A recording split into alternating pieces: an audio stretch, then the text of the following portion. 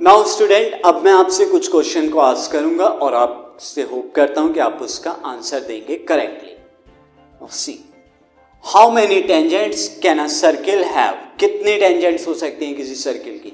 Student, circle पर कितने point होते हैं? एक सर्किल है, सर्किल पर कितने पॉइंट पॉसिबल हैं? इनफाइनाइटली मैनी पॉइंट्स पॉसिबल हैं स्टूडेंट सर्किल पर। आप पॉइंट्स को गिन थोड़ी सकते हैं सर्किल पे कितने पॉइंट्स है, lots of points. So her point पर एक टेंजेंट पॉसिबल है। सो कितनी टेंजेंट्स होंगी? Infinitely many tangent. So answer of the question is infinitely many tangent. मैं आपको सिचुएशन भी बता देता हूं किस तरह से। Now see a circle, this is a circle. Now students, see the circle. This is the circle. Now there are so many points like this.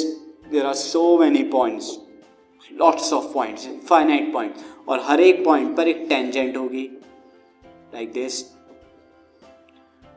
तो इनफाइनाइट पॉइंट पर इनफाइनाइट टेंजेंट होगी। तो आंसर ऑफ द क्वेश्चन है एक circle की कितनी tangent हो सकती है? Infinitely many tangent. नाउ अब आप मुझे कुछ क्वेश्चन बताएंगे। A tangent to a circle intersect it in how many points? कितने पॉइंट पर इंटरसेक्ट करती है tangent? 1. You are right. This is 1. 1 point पर इंटरसेक्ट करती है, that is a point of contact. A line intersecting a circle in 2 parts is called. एक line जो circle को 2 पार्ट्स में डिवाइड करती है उसे क्या कहते हैं? उसे स्टूडेंट हम क्या कहते हैं? जो 2 पार्ट पर इंटरसेक्ट करती है उसे सेकेंड, करेक्ट, सेकेंड कहते हैं। Now a circle can have parallel tangent at most. किसी भी सर्किल की कितनी पैरेलल टेंजेंट हो सकती हैं ज्यादा से ज्यादा?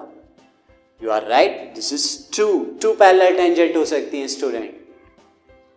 And the last is the common point of tangent to a circle and the circle is called. The common point to a tangent to a circle and circle is called. वो common point क्या कहलाया जाता है? Circle और tangent का point of contact कहलाया जाता है। स्टूडेंट, ये कुछ हमारे क्वेश्चंस थे जो अभी हमने कंसेप्ट पढ़े ना सारे, उन पर बेस्ड थे। Now see the another theorem of the chapter.